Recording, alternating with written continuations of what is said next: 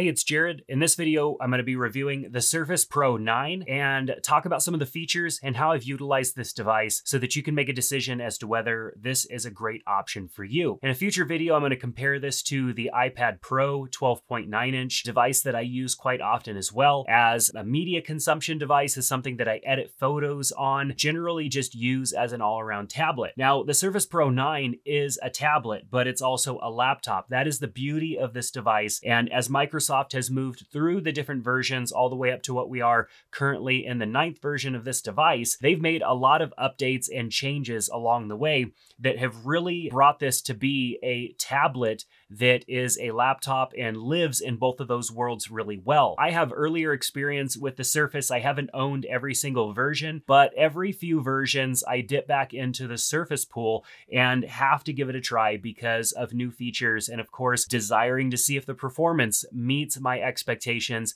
based on the type of work that I do. This device is absolutely fantastic. I decided to go with it in the dark color, the graphite color, which I really like the design and the look, but I quickly realized that the best specs are not available in this color. So I chose color over specs. Of course, if you go with the platinum version, you get opportunity to have better specs, which is a huge frustration for me because I would prefer to have the darker, sleek looking device and have the specs be maxed out on that as well. Because with a device like this, if you're going to do things like photo editing or some light gaming, you're going to need the best specs that you can get. Now, the Surface 9 comes in a variety of different colors. There are 4 options, and throughout those colors are different spec options as well. If you go with the graphite, you are limited essentially to a couple of different processor options and storage options. There is the Intel i5, i7, and the Microsoft SQ3 options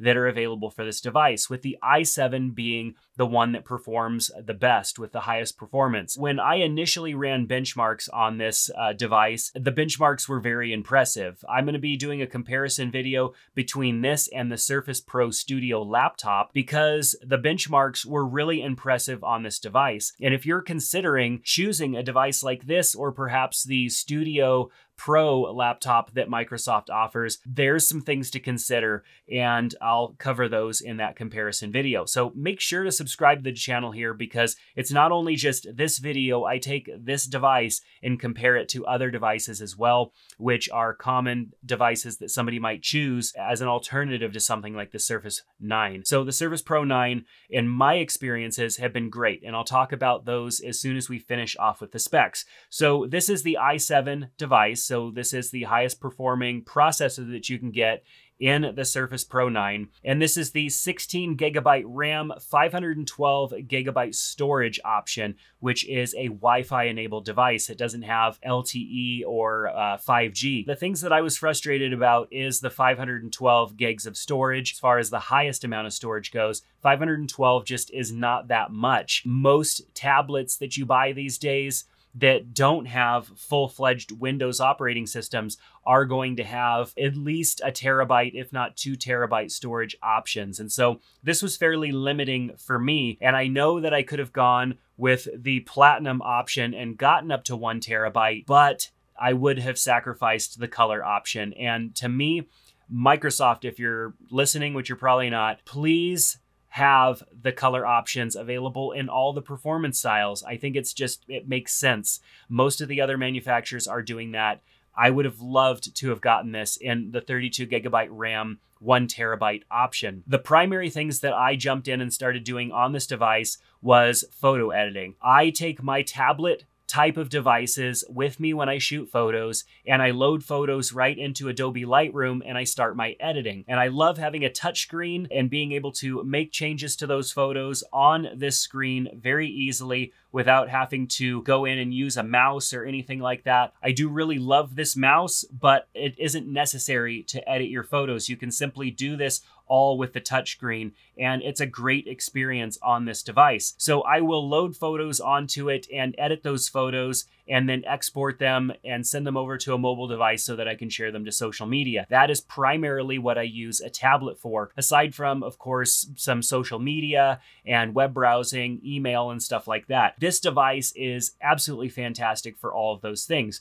being that it runs Windows 11, you get everything that Windows 11 has to offer in a tablet, as well as touchscreen and a very portable style device, which is limiting in other devices, such as an iPad, where it doesn't have the ability to install full applications. You have to hope that the applications that you use have a full version available on iPad OS. Thankfully for photo editing, it does. So when it came to editing photos on this device, the experience was really great because it's what I would expect from a computer, not something that perhaps could be limited by the fact that it's a tablet or a smartphone. Having all those features within the applications that I use and having the touchscreen capability is really nice. Now, the battery performance on this device is pretty good. I would say for what this device is, it's absolutely fantastic battery life. But it does suffer from things like most other Windows devices, whereas when you're not plugged into power, you're not getting the best performance. When I was exporting photos out of Lightroom, I noticed a substantial dip in performance when I was on battery power as compared to being plugged in,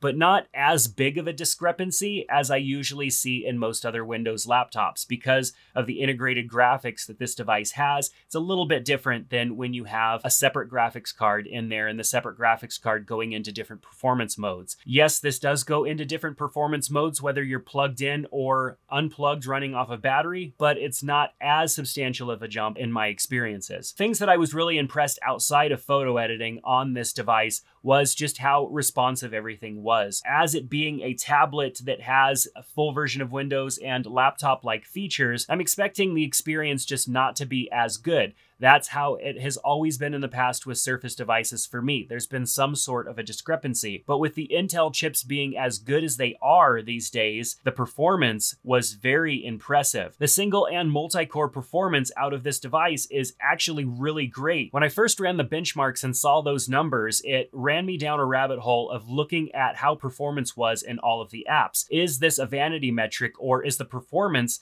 that I see in the benchmarks actually showing up in real use? Well, in photo editing, it most definitely did. The performance I got out of this device when editing photos and exporting them was really good. So I went and started looking at web browsing and general device usage, and never did this device even cough at me once. The performance was absolutely fantastic, whether I was plugged in or unplugged. Several times I took this to the coffee shop without a power connector, which is something I usually never do with a Windows device, and I enjoyed my experience, having the performance that I needed to carry out the tasks that I was trying to get accomplished. And of course, being that this device has a very small footprint, especially when folded down, it was just a really nice experience for on-the-go device. So the performance for me was really good. I know that I'm not going to be able to edit very intricate videos on this device without seeing some performance issues, and I also know that gaming was going to be a little bit of a struggle on this device as well. So I brought in my kids and we installed Fortnite and a few other games on this device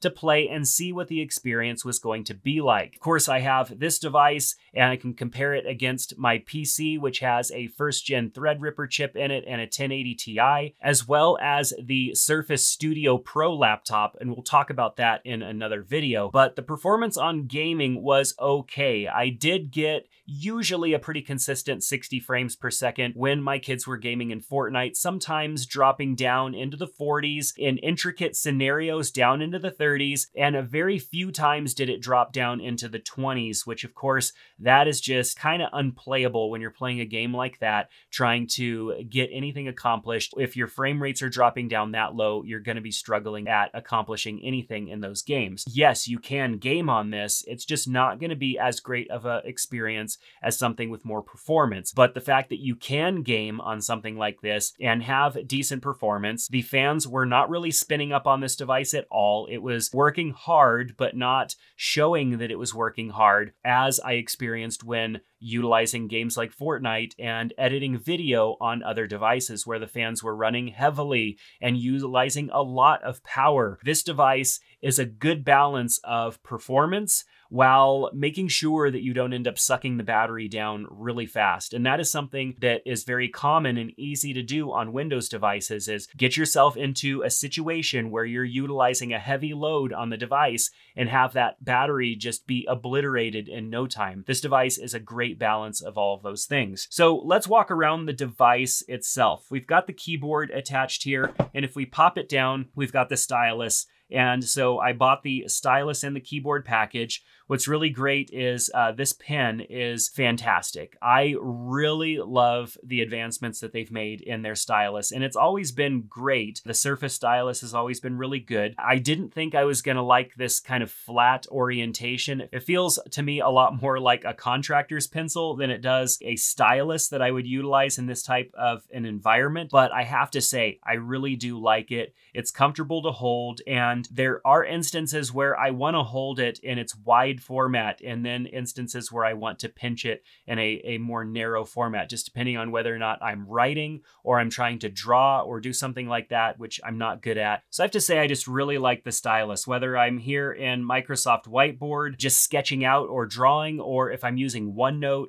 The experience of utilizing this as a pen on the device is really great and just a fantastic experience. And the Surface has always been known for that, but they continue to improve the experience. I also really like how the eraser works. You push down a little bit and erase, and there's a tactile response there because you push it down a little bit, and there's pressure sensitivity to the eraser as well. So a great experience there. When I fold the device up and then fold the kickstand on the back down, it becomes a very thin device. On this side, we have the proprietary Surface connection that works not only with the charger, but also with the Surface dock. And I do have the Surface dock, and I utilized it with this device. It makes expandability much easier when you're at the desk, because on this side of the device, we have two USB Type-C ports, and that is all you get. You're not getting any card reader, which in the past there was a micro SD card reader on this device, and they don't include that anymore. With this device, it's a must to have some sort of expandability,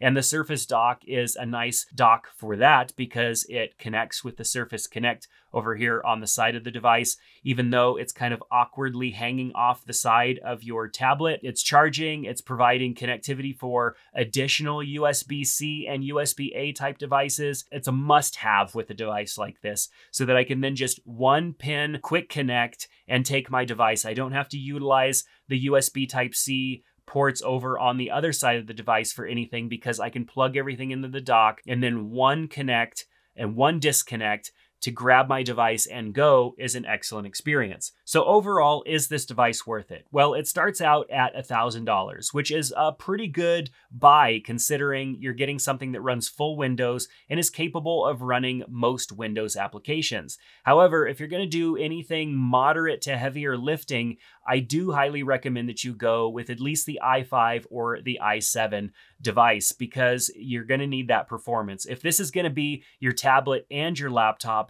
you're going to need that additional performance if you're going to do anything beyond moderate web browsing.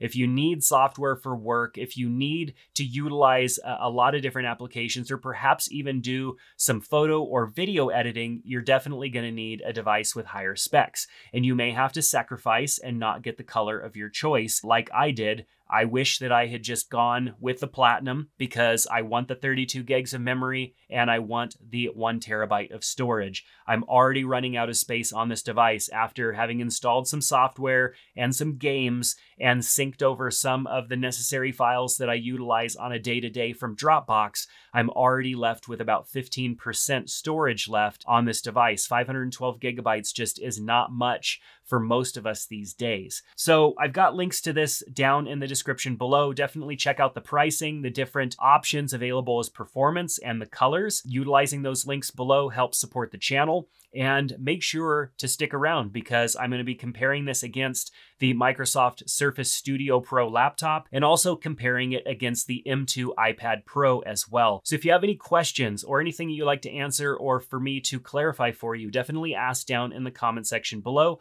I'll make sure to jump down there and answer as many of those as I can. But if this video is useful, give it a thumbs up and subscribe to the channel so you can be notified when I put out new videos. I like looking at devices like this, so if there's one that you think I should check out next, definitely let me know down in the comment section below. So that's going to do it for this video. I hope to see you back in another one soon. Take care.